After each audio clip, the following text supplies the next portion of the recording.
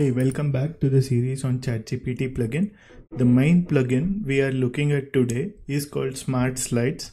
So this plugin is an AI powered tool for rapid PowerPoint creation. Just input the data you need and the AI does it for you. So you don't have to worry about how to get the data and all. I'll show you that. But I have installed and enabled this plugin, but we need some data.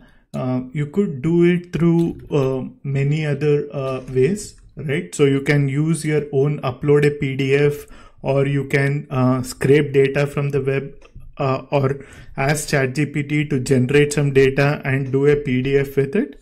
So for the purpose of this today, there is something called World Bank data. So I would also be using this plugin. So this plugin gives us the data, and I'll show you what you can do with it. So I have both this plugin enabled.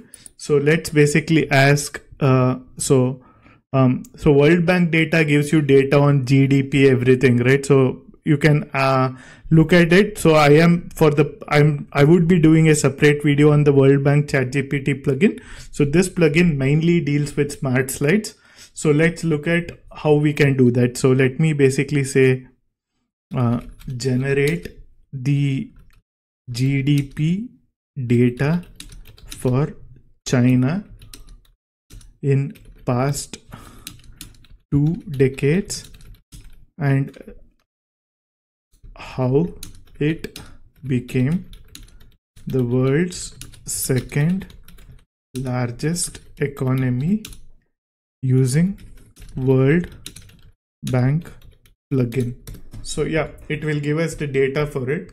So you should see it using the World Bank plugin, and the query term I've asked is China's GDP. So it's going to summarize some data points for us, and we will use this plugin to generate the next one.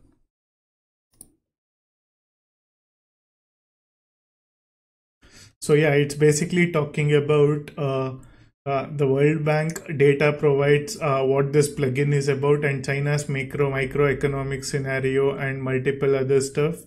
And it is giving some GDP will be comparable to Latin America, Turkey, adjusted for purchasing power parity, and it's also talking about China's economic update in 2014. So yeah, if you want to do it for someone else, you can do it too. So that's totally different, and the idea is just look at the concept, how you can create a PPT, and if you don't like this topic, you can do it for some other topic later on. So the idea is just that. So how you can generate some data, and I do know many of us spend decent amount of time creating the PPT to get the first draft right, but using this we will have our PPT ready in a flash of time. So we don't have to spend too much of effort on that, and that would help us to get some good data here. So once this is done, my next prompt, let me keep it ready. So all I now need to do is, based off the above inputs, make a PPT. I can just say make a PPT on how China became the second largest economy. And I could also ask it to do this. So use bullet points, hyperlinks to articles and charts for any data points. So let's see how it's gonna do that. So yeah, this should now create it. And if you want to look at the documentation, this is basically what the plugin does. So it allows you to create a slideshow or a PowerPoint. You can use to generate it with headings, content, and other stuff. So you can create the slide data. We already looked at how to do the slide data and use the get presentation link method. So in this, we can specify that, and we don't need to do download presentation method because by default it's going to provide us a link, so we don't have to do that. So yeah, let's wait for it to create a PPT with the data points we requested.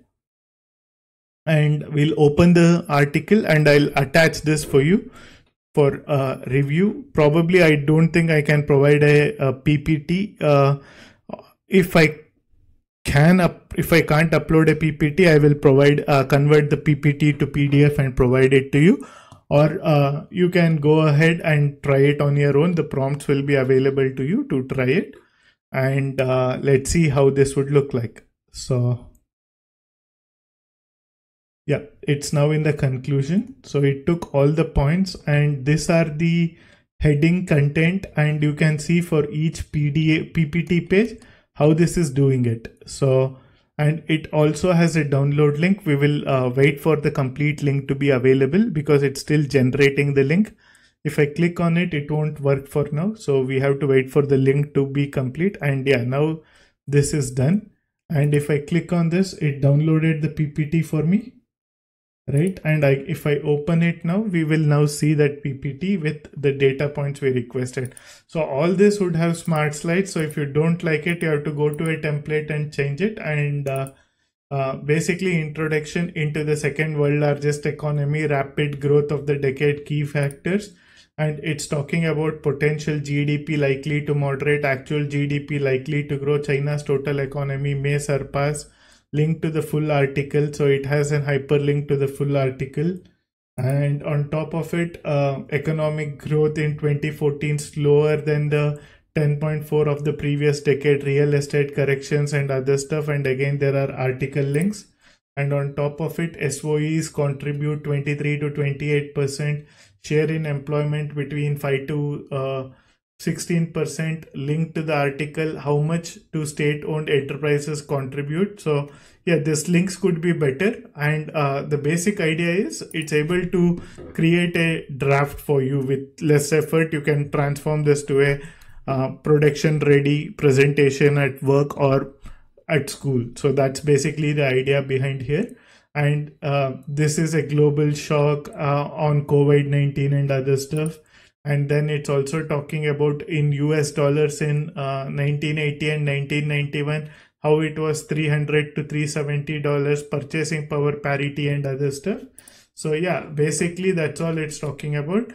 And I do know that this might not be the best presentation you might have looked at, but for the amount of data to transform into a presentation was impressive. That's why I wanted to cover this plugin. So I hope this helps. Thank you for joining.